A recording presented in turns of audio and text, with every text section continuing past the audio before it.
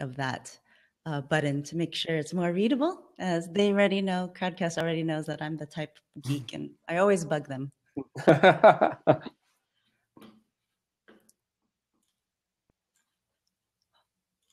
Hold on one second. Okay.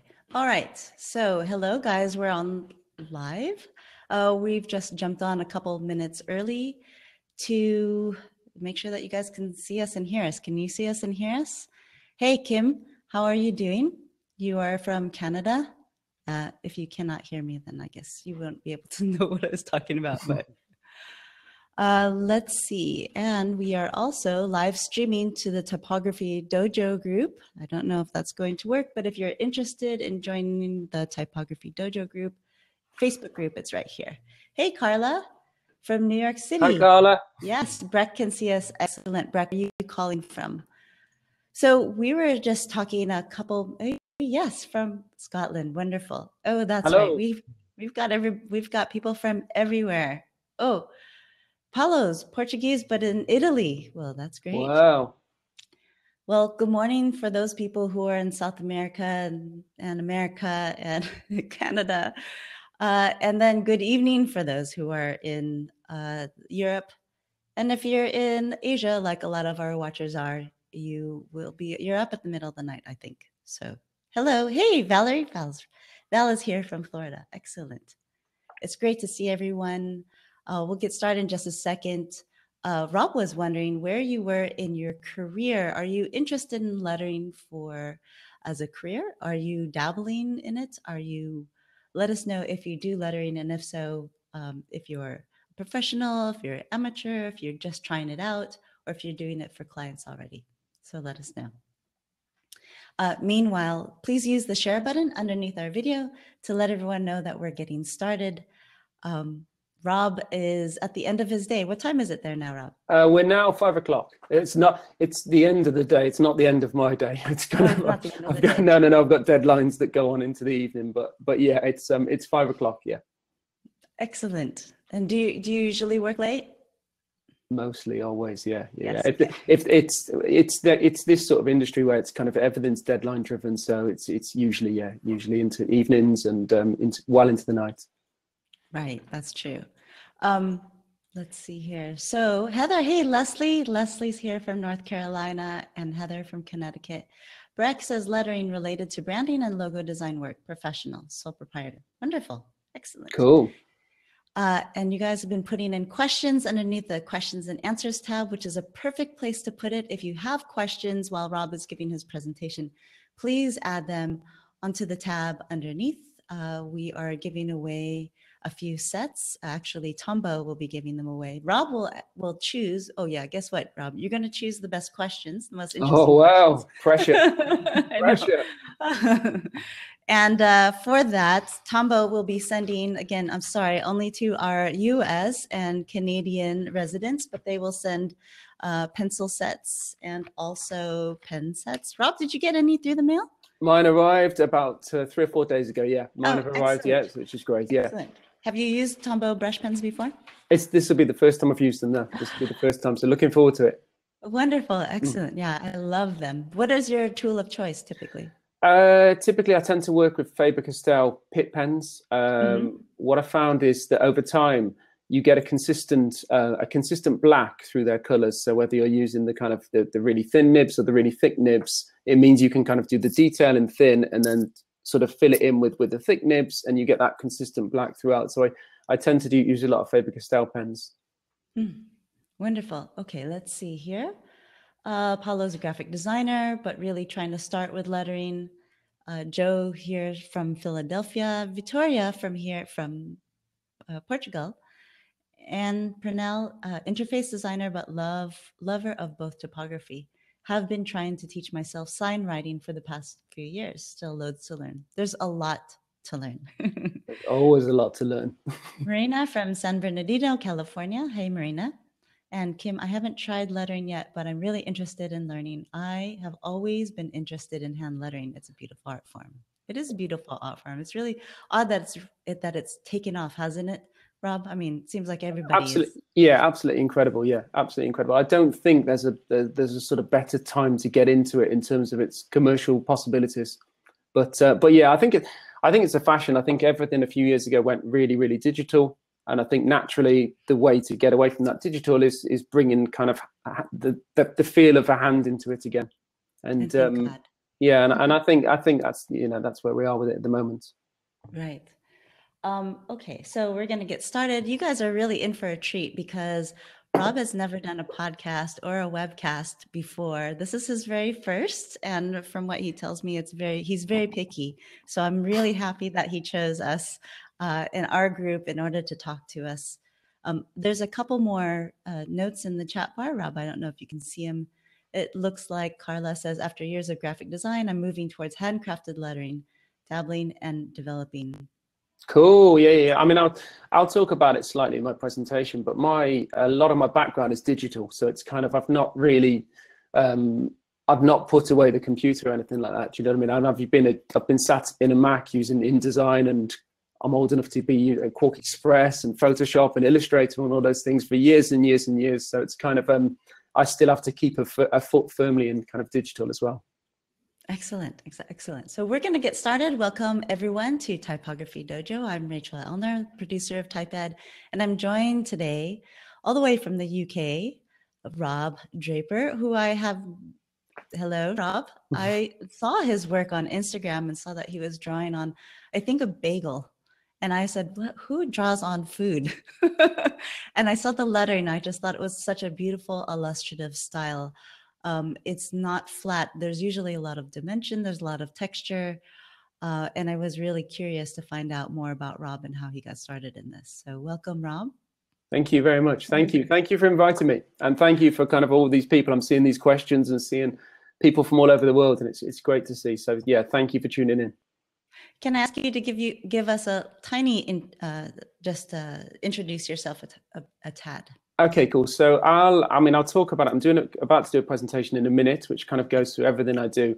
But my name is Rob Draper, and I'm an artist and designer. I'm based in the UK, based in Worcester. Most people know Worcester for Worcestershire sauce. That's where I'm from.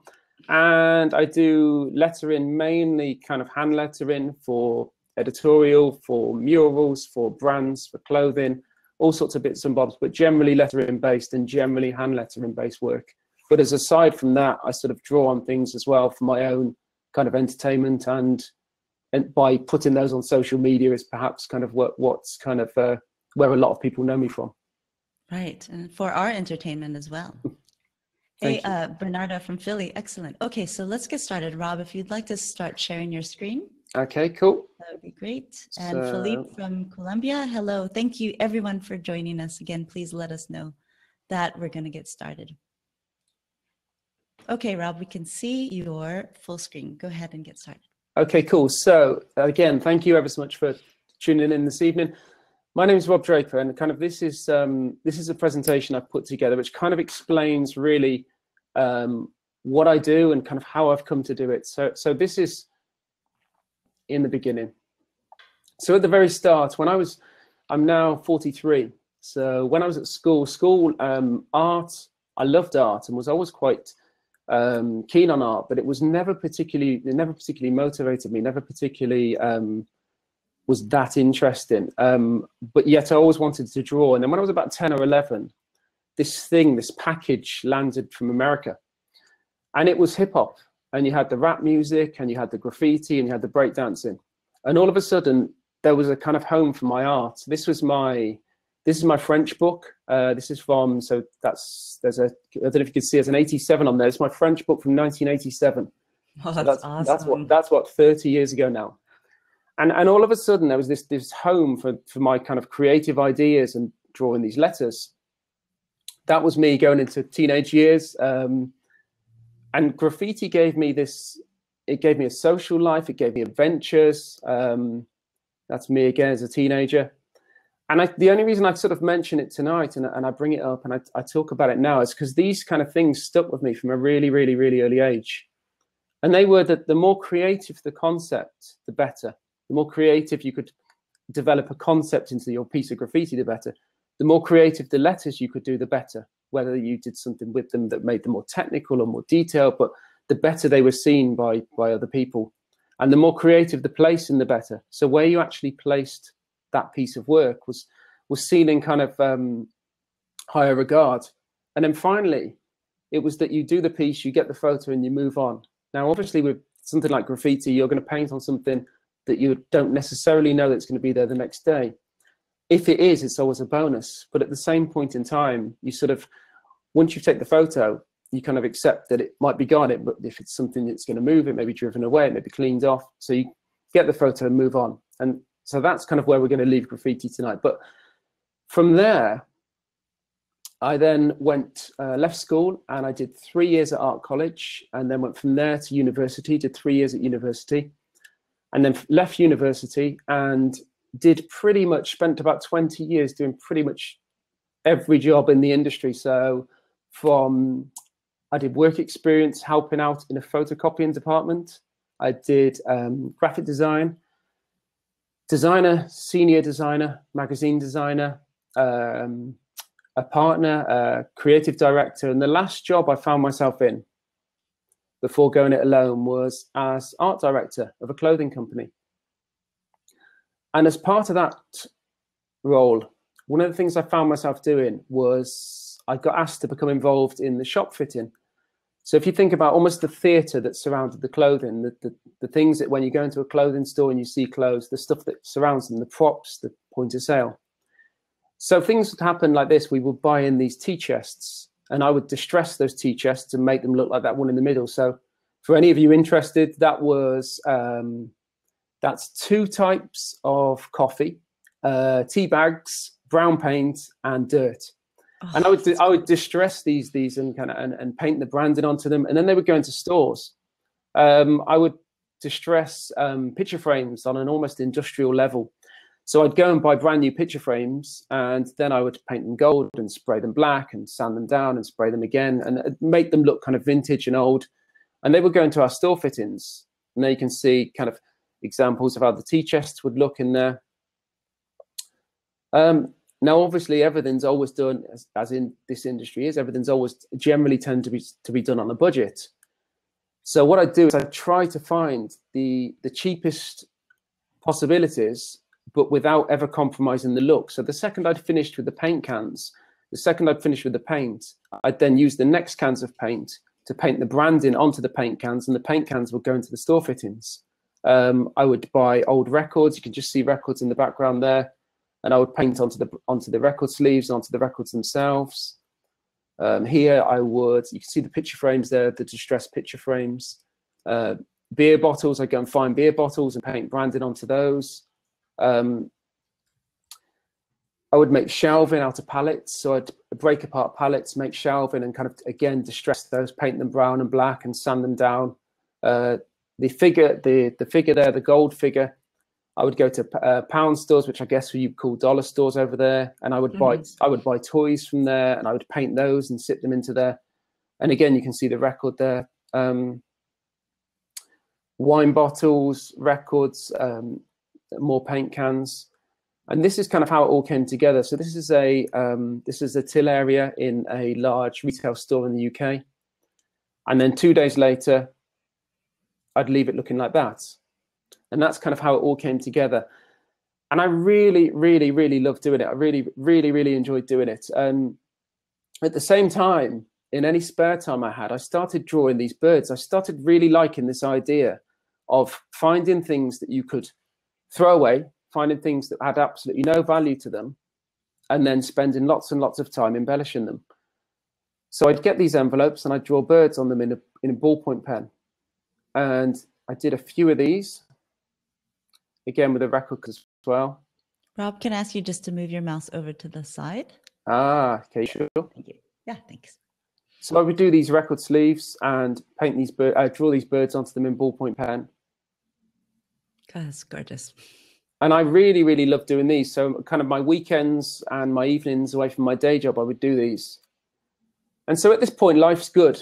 Life's really good. All my creativity is being kind of filled at the moment. It's you know, I'm earning a wage. I'm doing the job I want to do. I'm selling work through a gallery. Everything seems to be going really, really well.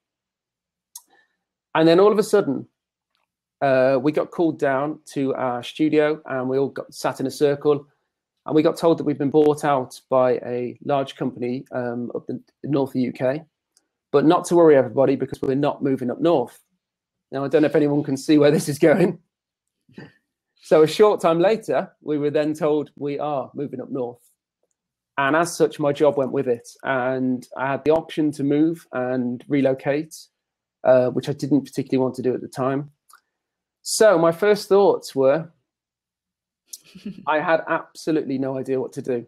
I had absolutely no idea what to do at all. I'd found myself in this position where I loved my job.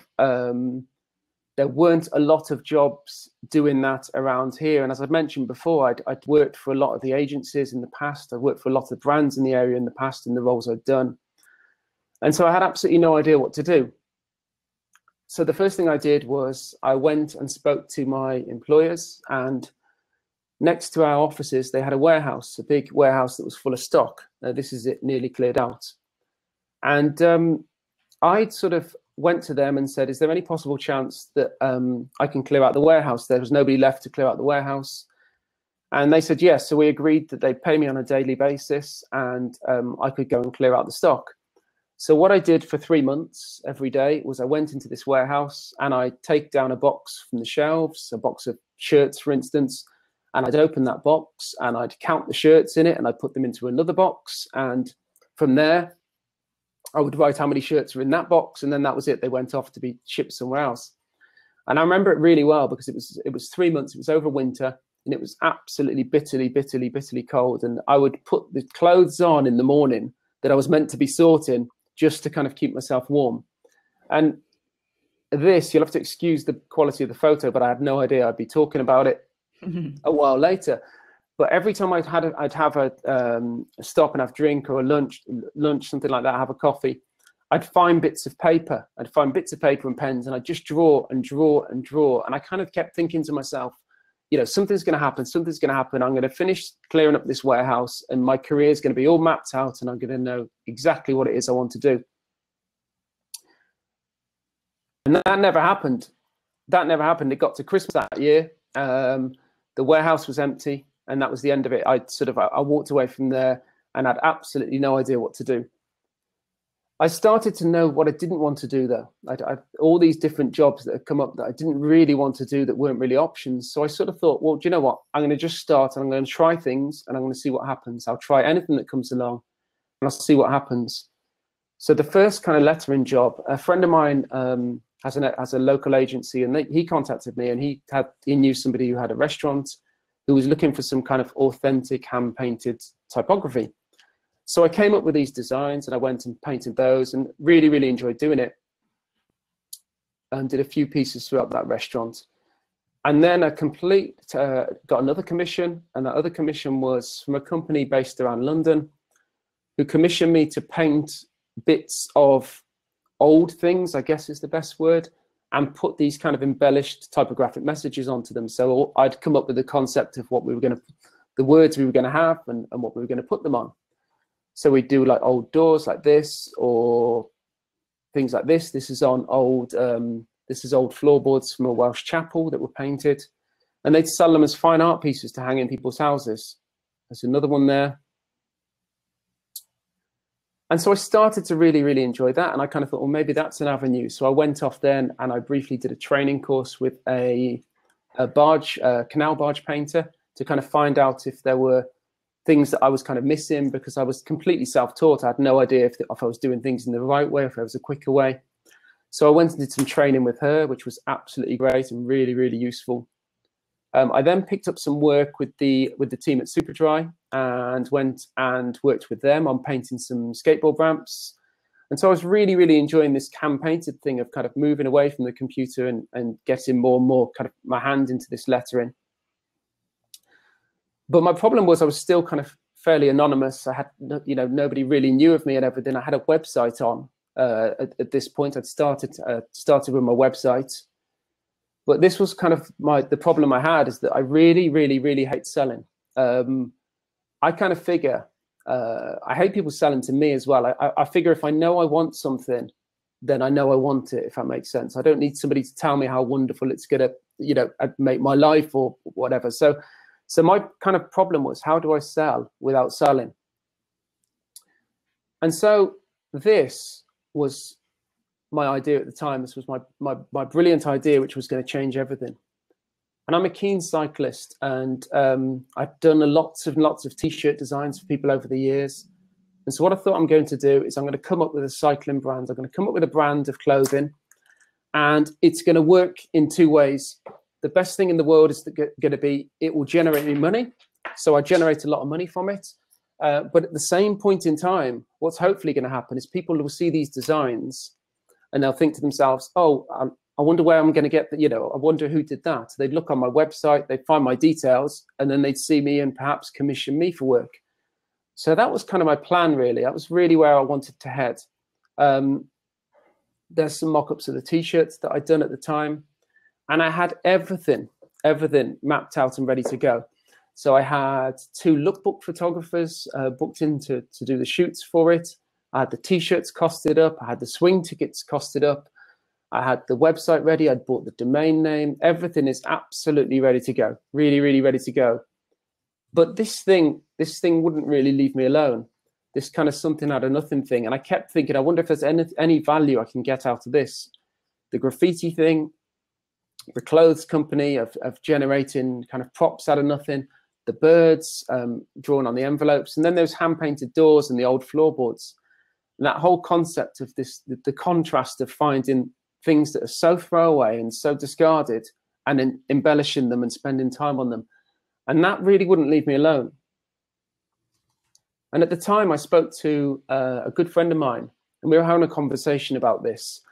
And well, oddly, one of his friends is a guy called Donald Jackson. And Donald Jackson is the calligrapher to the Queen, the official calligrapher to the Queen. And he told me this quote, and it was that play working is the best investment you can make. And I sort of took that from, what work would I do if I had no brief, if I had no client, if I had no budget, if I had nothing at all? So what would I do?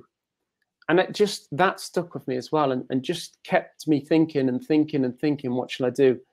And then one day, at this point in time, I'm now I've still got big empty periods of days where I'm not working, and I'm trying to figure this out, and I'm trying to bring in work.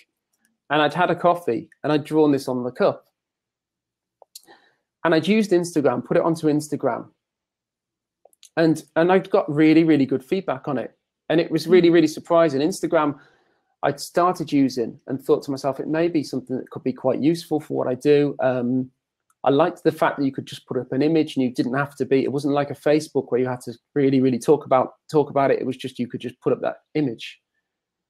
And so after that, yes. Could you tell me what was the time frame when you posted that cup? This was probably, oh crikey, this would be maybe 2.5 years ago, perhaps now.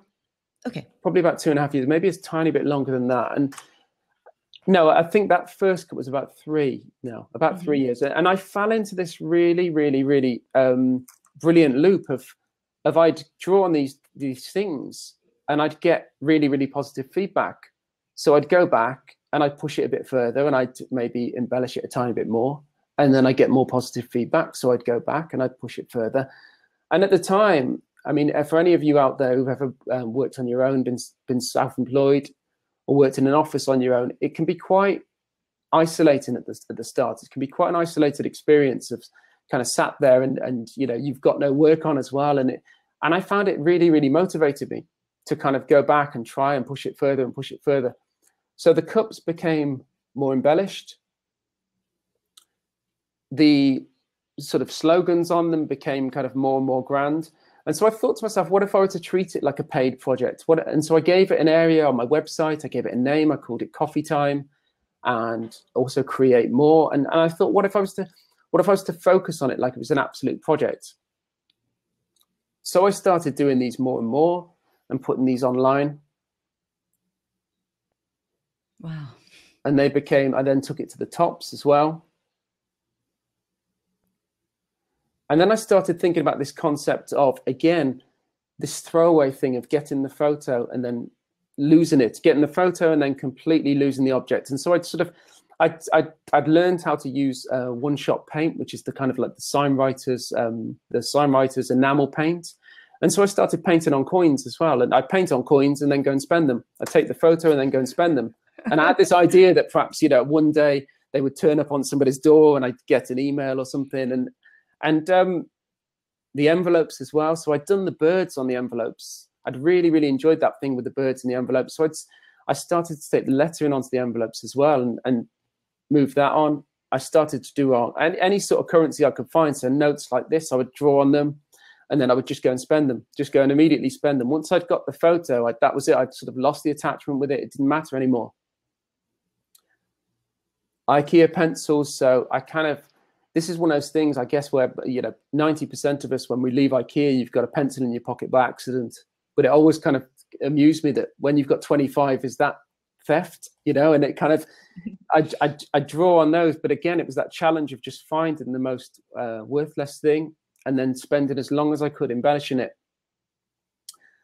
I then started to travel slightly as well. So I was traveling with work and with what else was going on. And so I'd go to, this one was in Germany. I left this in Germany.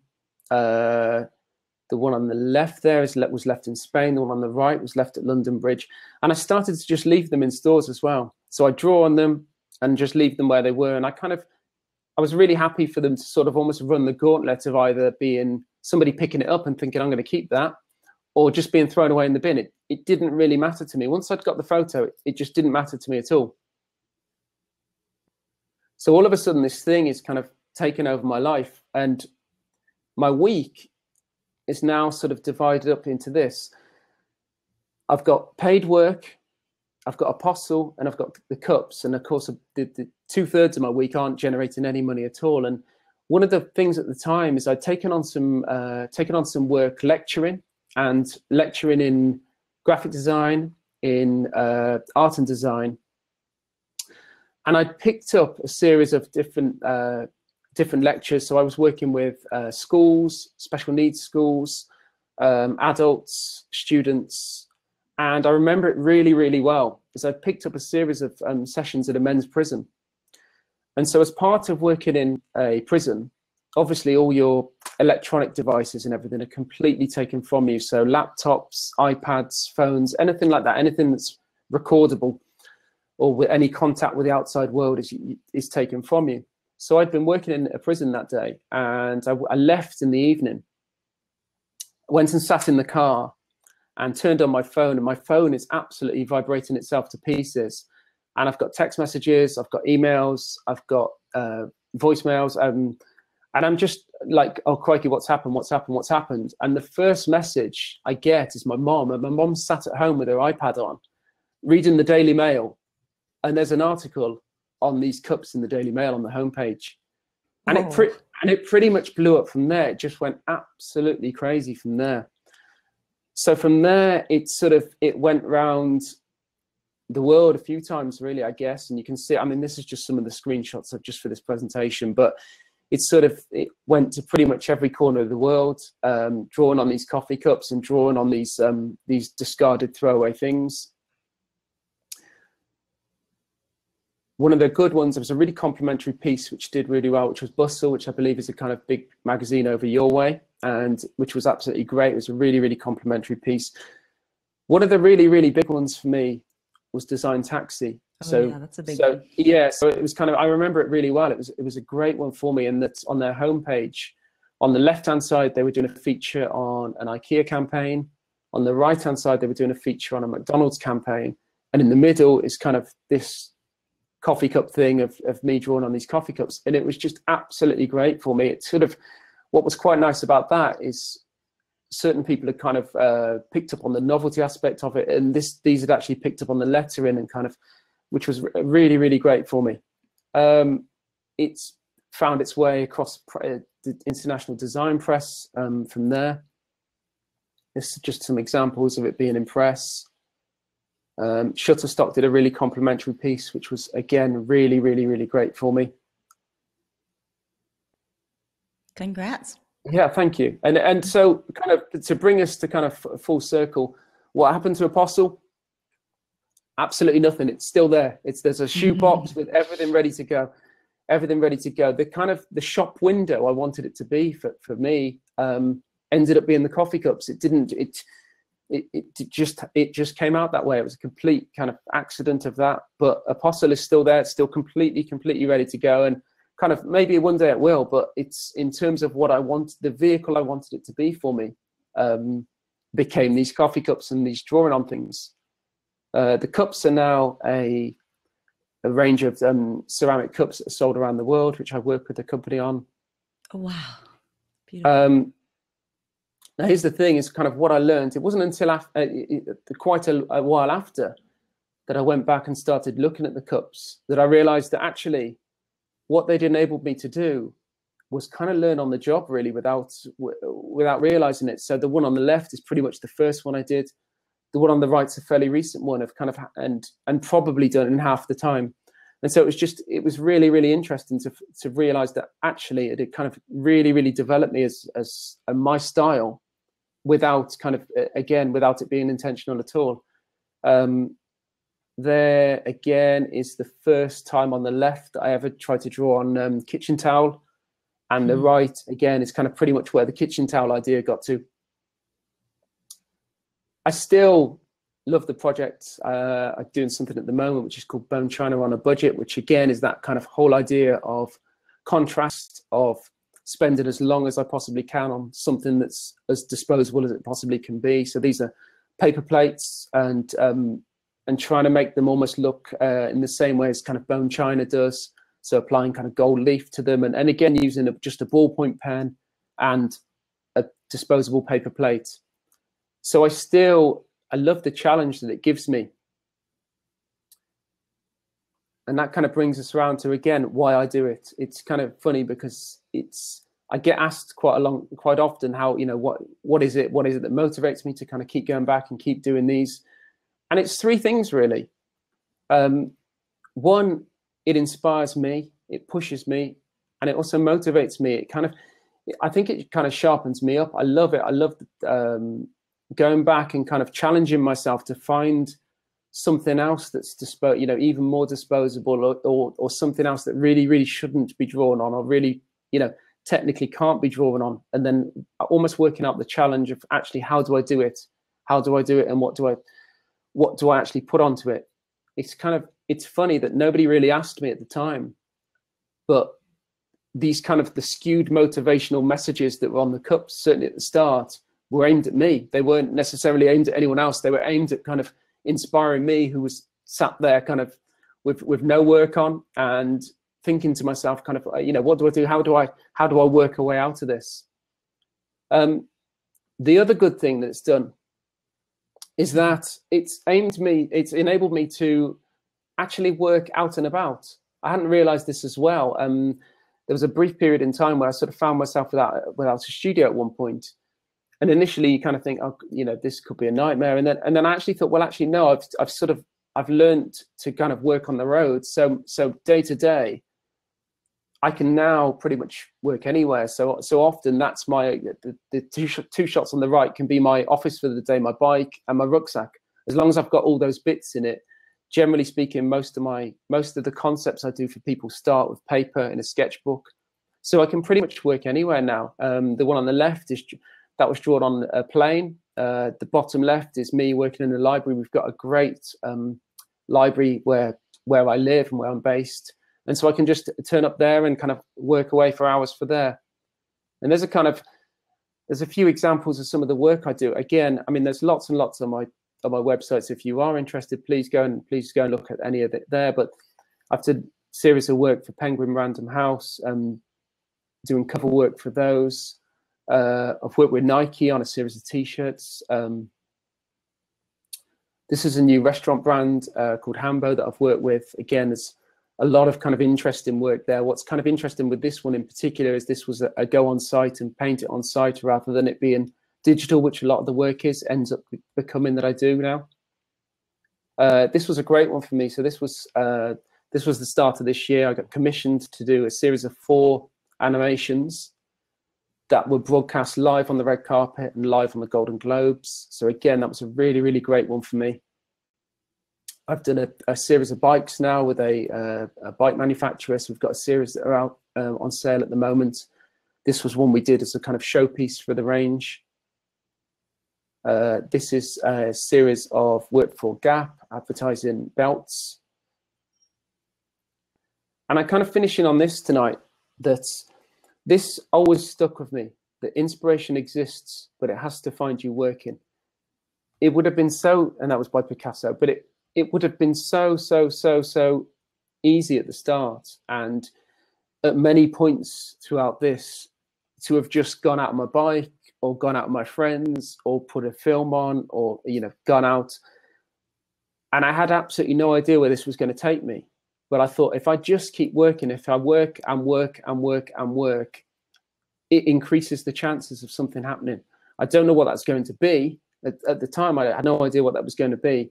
But I thought, if I just keep generating work, if I just keep generating work, it's going to increase those chances. And kind of that's it, really. That's kind of where we are at the moment. So let me finish off by coming back onto this screen. Great. Thank you, Rob. Okay. Wow, that was great. Oh, Thank my you. Gosh. So, guys, if you have questions, please put them on the tab underneath. I see questions already piling up. I have a couple things for you, Rob. First of all, you are an amazing drawing talent. My gosh, you really know how to draw. Thank you. You are sort of like Picasso, where you started drawing beautifully from the start. I'm sure that right out of the womb, you had a pen. I did. I literally would draw on anything. I would. There's a point in life where it's a problem. It's become okay now, but I just literally will draw on absolutely anything, constantly. Wow. And also, you're sort of a Dadaist in the way that you bring attention to ordinary objects, to whatever you touch. Like, people start to look at it. It could be a throwaway object. And I'm sure Starbucks loves you, either for how much coffee that you purchase from them, or yeah. It's slightly embarrassing that I'm on first name terms at most of the places I go to for coffee now. Yeah, it is slightly embarrassing. And then I also noticed the photos of your desk, of your working area. You also have a gorilla pod or tripod there. Yep. So wherever you go, are you doing work and then shooting it every day, or do you have a ritual, or what is your timing? I've got absolutely no, I've got no rules at all to it whatsoever. But what I generally tend to do is, because of the age we're in now, where a lot of it's based upon social media, what I try and do is, if I am working and I'm going to be working on a long piece, I do try and set up like time lapses and things like that, because I think the clients, they like to see it, and I think that kind of, it seems to work for me. I like keeping a record of these things. Are you still there? Hello, Rachel?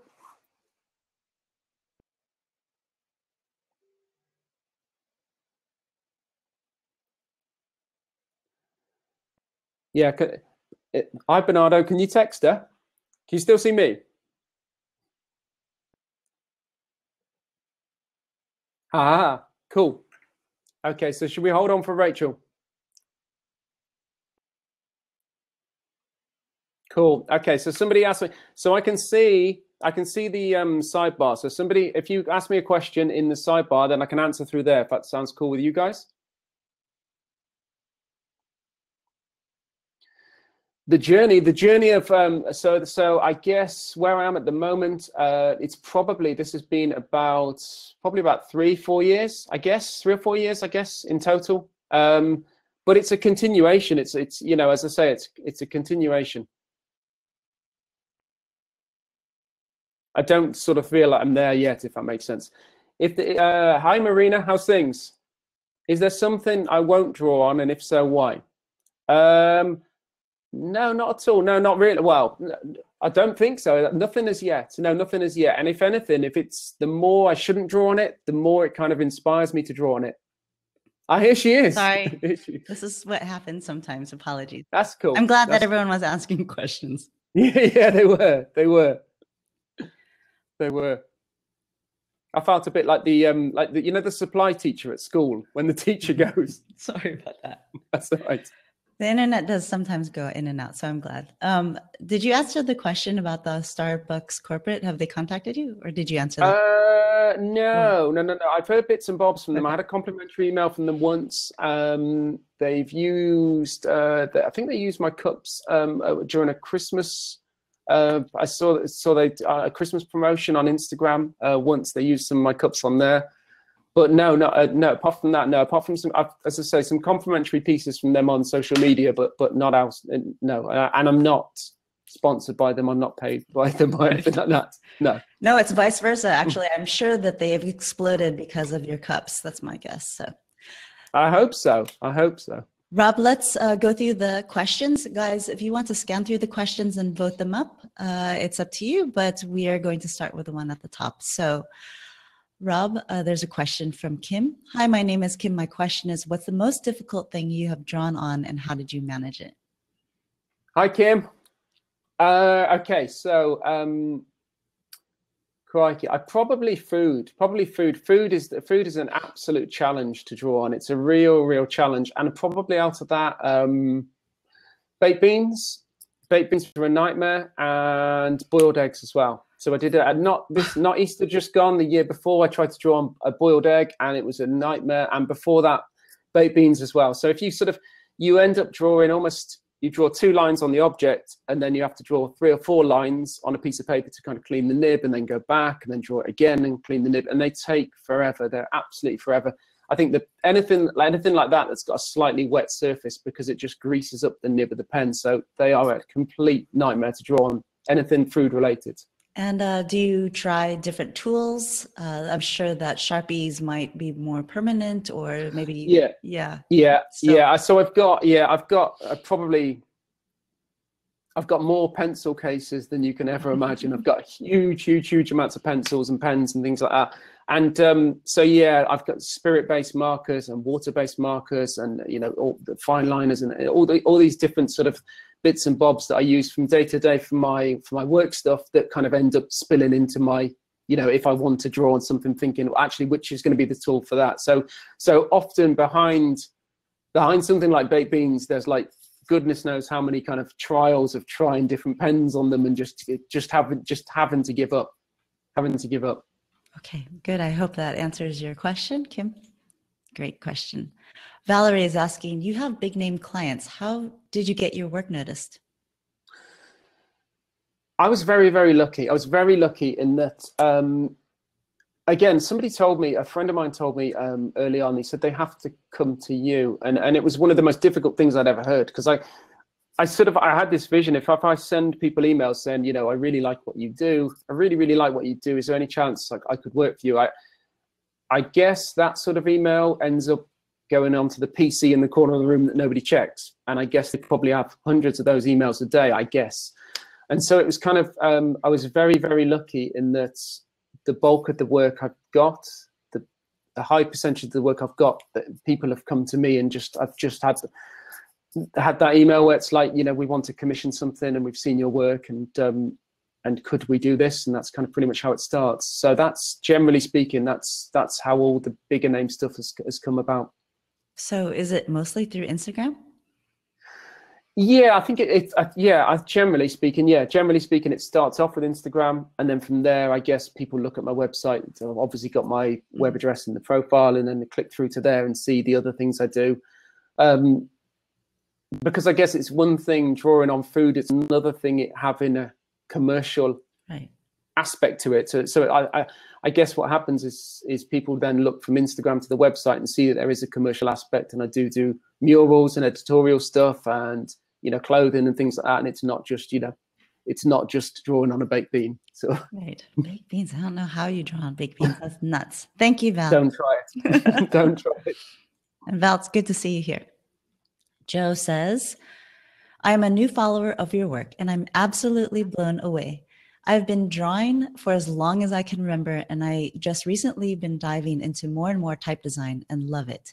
I'm currently an in-house designer at a print shop.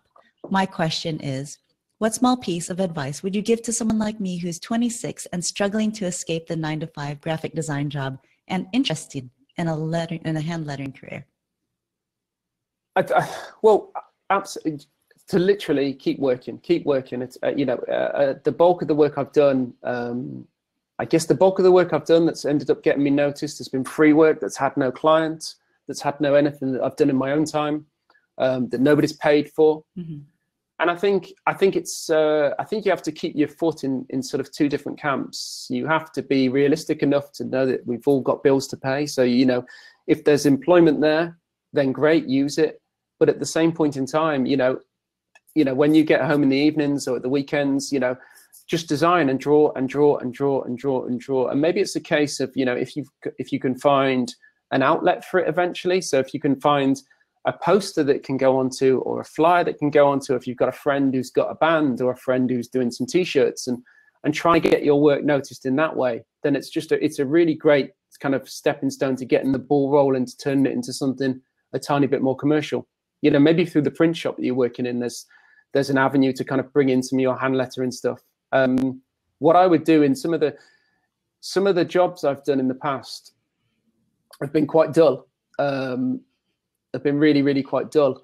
And what I've tried to do is try to almost meet with the customer and give them the typical response to that brief, but also sometimes try and go a bit off the beaten track. And if they don't like it, that's fine. We'll go with the original choice. But if they do like it, then it's a bit of an added benefit for me, really. It interests me and motivates me. If they didn't, you sort of learn to kind of dust yourself off, and it doesn't really matter. And I learned something along that process of developing that anyway. So I think just use the opportunities that you can create around you. That's a good answer. Hope that helps, Joe. Yeah, I hope so. What I was watching you do, you said you shared some of the work that you do now, which is very illustrative and almost graffiti-like in some of the work that you had done. And I thought, wow, what a nice full circle from where you started with in your graffiti beginnings. And now the work that you're doing, some of the work is very graffiti looking like. So beautiful. Yeah, it was never intended. It was never intended at all. And it's not something I particularly, it's never something I've wanted to trade off, you know, like to buy me credibility or anything like that. It's not like that at all. I guess it's just I just like to draw, and I like to draw lettering, and kind of, you know, the commercial stuff generally tends to have a steer on what they like. But yeah, it's all lettering to me. I just like drawing lettering, and I don't really see a huge amounts of difference between any of it, really. Yeah, so you have such a wide range of styles. So very, very lucky. Let's see here. So Bernardo has a question about the bone china, which you have with you right now, right? I've got bits and bobs with me tonight. So we've got, this morning, sorry, if you're over your way. So there's bits of it there. There's bits of it there. Yep. Gorgeous. Bernardo says, I love your mention of bone china. I was wondering if you think of permanence with these pieces. You spend so much time on them and even add gold to them. Are these meant to be preserved, or are they more of a performance piece? Probably somewhere between the two. As a performance piece, they are. At the moment, I'll produce them and I'll put them online, and then I sort of lose all attachment with them at all. I'll pack them away, and that's the end of it.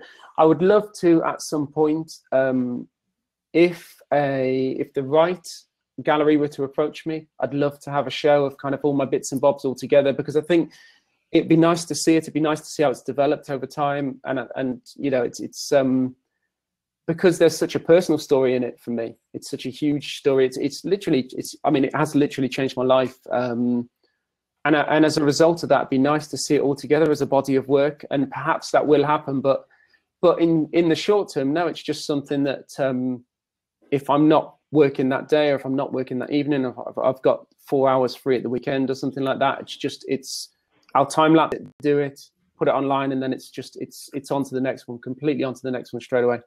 Wow. Yes, and I agree. I think you should have an exhibition. I'd love to at some point. I would love to. Right. If any of you guys know any gallery curators out there, please get the word out. Carla is asking, great presentation and story. Thank you. In an age of so much inspiration, how do you suggest that self-starters discover, measure, and refine what creative direction to pursue without losing focus?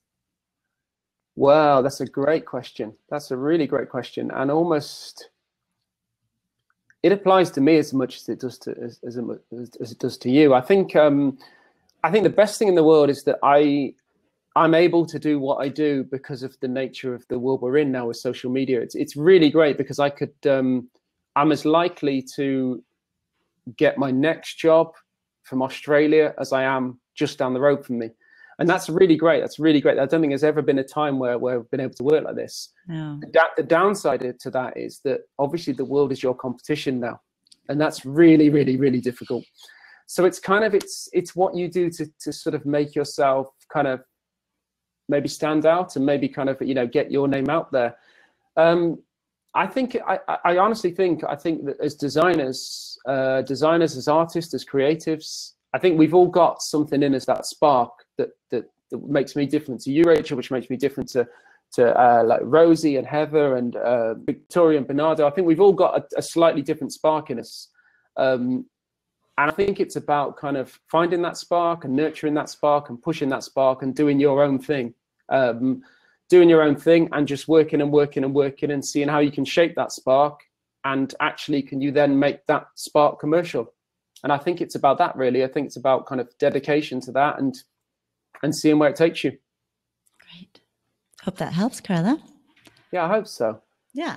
Paulo asks, how to survive and get noticed in a market that's so crowded at the moment, Rab? Sort of the same. You sort of answered this already. Baked beans. Baked beans. And Victoria actually found the baked beans, and she posted a link in the chat bar if anyone wants to take a look at Rob's baked beans. And do you love baked beans, or why did you choose? No. It's literally a case of wherever I am. If I'm in a supermarket, if I'm at home, if I'm at a friend's house, wherever, I'll just end up looking around the room, and if there's something that shouldn't be drawn on, I'll try and draw on that one thing.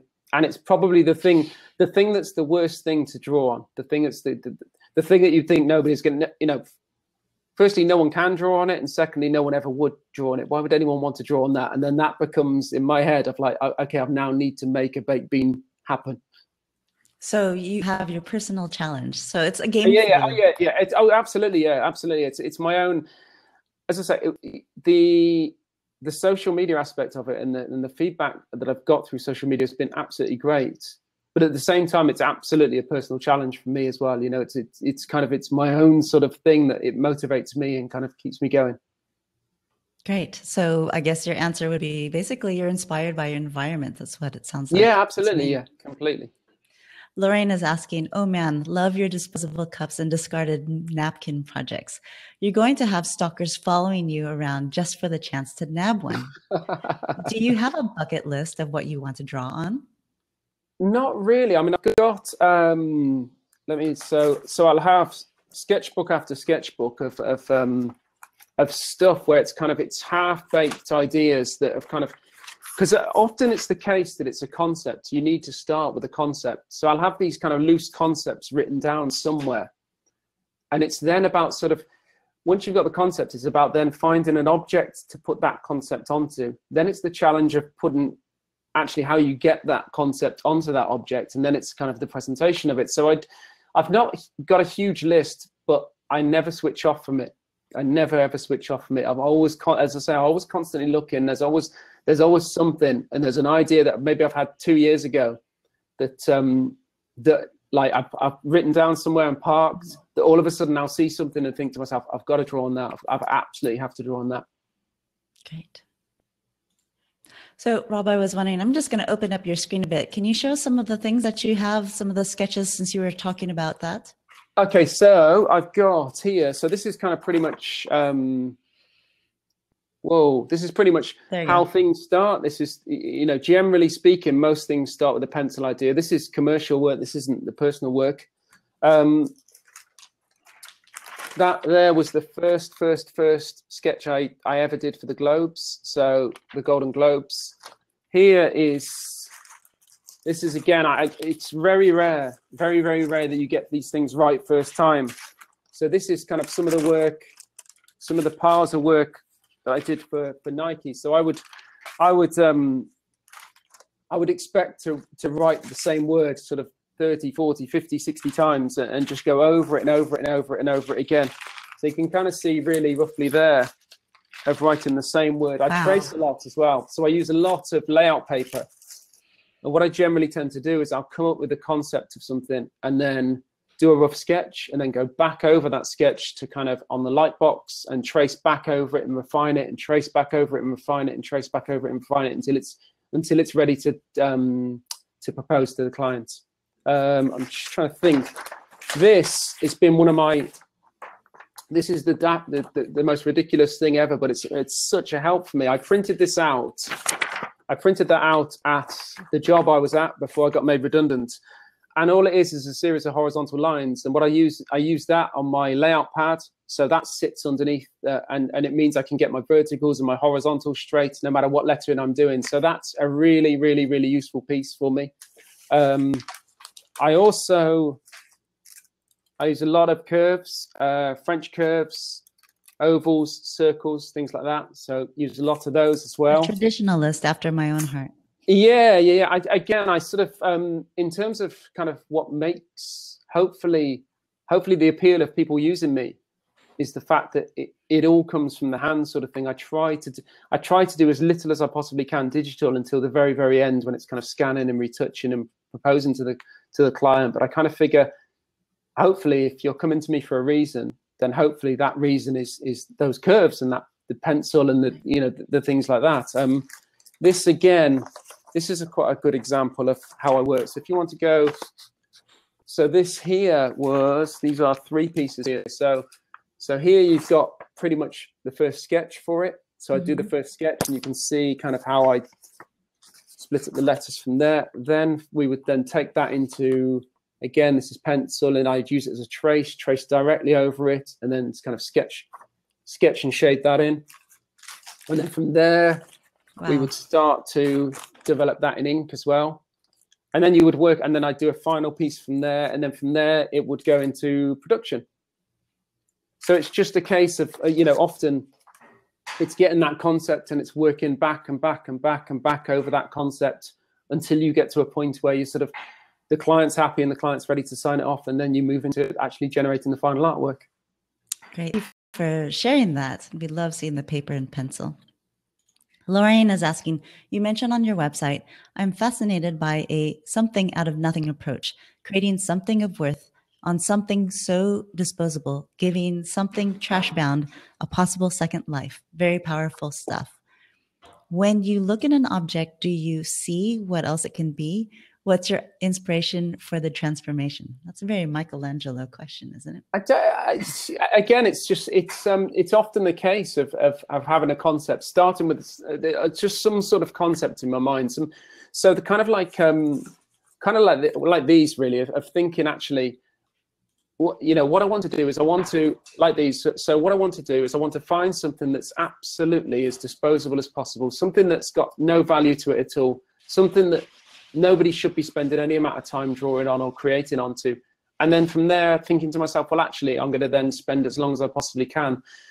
And as I say, certainly with the coffee cups, certainly with the early coffee cups, the whole point was to kind of these motivational messages that pushed me. So I think that becomes the challenge, really.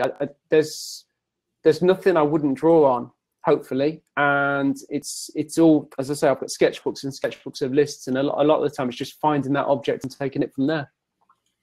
It's great. Love it. The inspiration that comes from anywhere.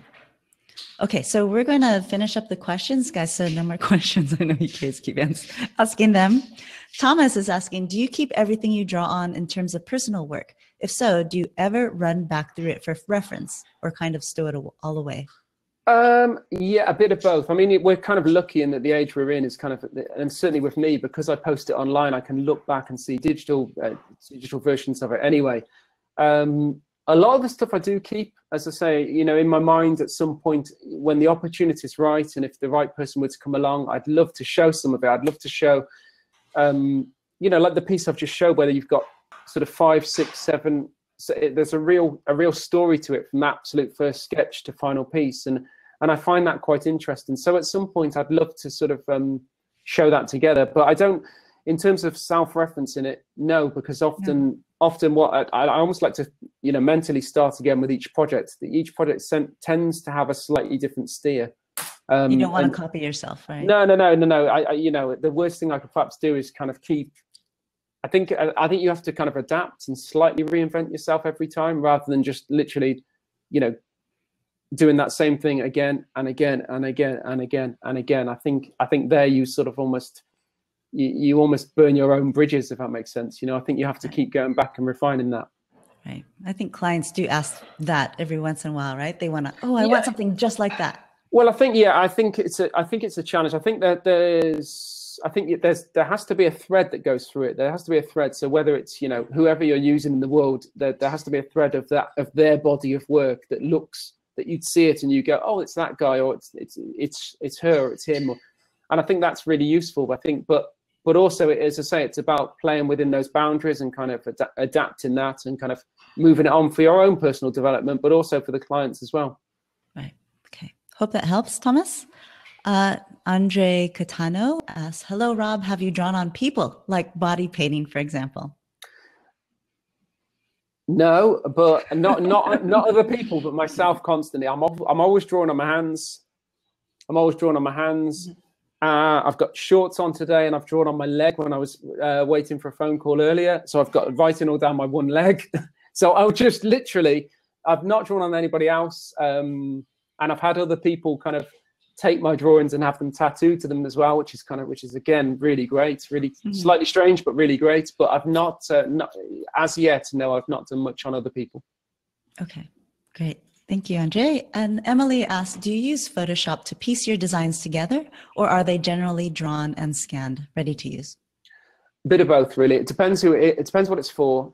Generally speaking, I tend to kind of composite things together in Photoshop at the end, just because my scan is A4, so I tend to put it in together. And I work on A4 layout pads, or A4 or A3, and then I sort of tend to slice them down and scan them as A4s. So I tend to kind of composite it all together at the end in Photoshop, and I tend to work slightly larger than actual production, if that makes sense. I've just been working with a customer who wanted to develop some of my work into a wallpaper, so it meant drawing it absolutely huge, really absolutely huge, and then kind of putting together these massive files in Photoshop. So yeah, that had to be drawn huge, scanned huge, and put together huge.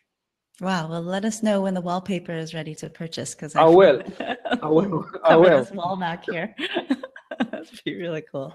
Excellent. So, Rob, I'm going to ask you just to scroll down a little bit and click on the Answered tab, and just scan through those and pick out 4 really good questions, and we will give away. We'll ask Tombo to send out these pens.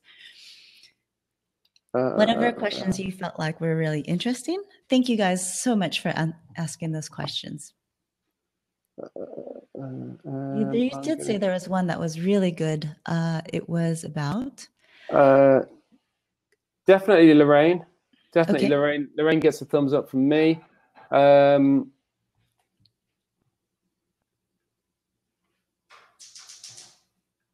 Joe as well. Joe asked me about. Joe was the person at the print shop, and I think absolutely Joe. 2 more. And Bernardo, because Bernardo, I just noticed had mentioned that he's offered for me to show my work, albeit only to 3 people, but works for me. I'm just booking my flight now. So how many more? One more. Okay, cool. And I think Carla as well. I think Carla Sam, I think as well. Thank you so much. Cool. That's excellent. So hopefully you guys are in Canada or the US. I will contact you separately, but congratulations that you won pen sets from Tombo. Thank you so much. And Rob, that was really great. I really appreciate you giving us your time and sharing with you your story. That's quite amazing. I was not able to boil down a lot from your Instagram account, but I find out that you are quite a talent. So thank you ever so much. I appreciate that. I appreciate that, and I appreciate anyone who's asked questions tonight, and the sidebar as well. Seeing the comments come up, it's absolutely brilliant. Social media has been the absolute thing that, as I say, I don't struggle with kind of motivation, but at the same point in time, certainly early on, it was really, really great on, you know, seeing the comments on Instagram coming through and seeing how it connects with other people. And I find it quite fascinating that you can draw on something in Worcestershire in the UK and it can connect so strongly with somebody on literally the other side of the world. And so thank you for the people who've tuned in, and thanks for the comments. It's brilliant. Thank you. Thank you. So if you guys want to check out more of Rob's work, there is a button underneath, the green button that says view Rob Draper's work, and you'll be able to see more of the work that he has done. Definitely check out his Instagram, which is Rob Draper1 as well. And what are you working on now that we can also keep an eye on? I've just been working with a restaurant, an American restaurant, which isn't released yet, so that should be coming out very soon. And what else? All sorts of bits and bobs. A couple of things I'm not necessarily meant to say anything about at the moment, but all sorts of bits and bobs. Okay, well, we'll be watching your Instagram. You'll hopefully see something soon. Okay, great. Thank you so much. So thank you everyone for joining us. And Rob, thank you again. And we will continue this conversation in the Typography Dojo Facebook group. If you guys want to join us there, I'm pasting that in. And Rob, I will invite you there. We can continue the conversation there. If there's any other questions, we'll answer them there. Otherwise, have a good night. And if you want to watch the replay, come right back to this link. And you guys can watch it over again. Thanks so much. Thanks so much. Thanks, everyone. Cheers. Have a good night. Bye-bye. Okay. Bye-bye.